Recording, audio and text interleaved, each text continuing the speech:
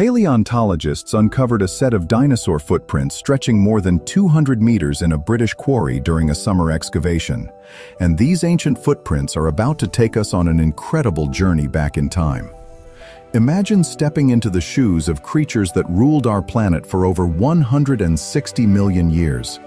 Not just big lizards, but the most diverse group of land animals ever to exist. These impressions in rock tell stories of movement, weight, and behavior, preserved when mud hardened and later turned to stone. Picture the massive, long-necked sauropods like Brachiosaurus, stretching their necks to treetops 40 feet high and weighing as much as a dozen elephants. Then consider the fierce theropods, meat-eaters like Tyrannosaurus rex with bone-crushing jaws, and swift hunters like Velociraptor, built for speed with deadly sickle claws. Dinosaurs came in many shapes and sizes. Nimble little herbivores that grazed underfoot, armored ankylosaurs that functioned like living tanks with bony plates and clubbed tails, and horned ceratopsians, such as Triceratops, with their dramatic frills.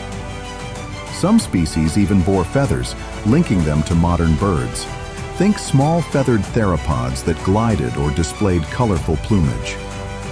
As we study these tracks, we can infer gait, group behavior, and even moments frozen in time.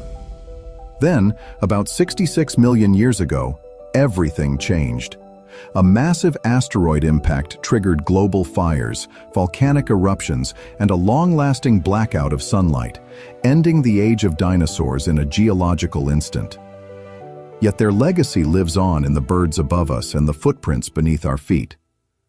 Discoveries like these reconnect us to that deep history, inviting wonder and fresh questions about life on ancient Earth.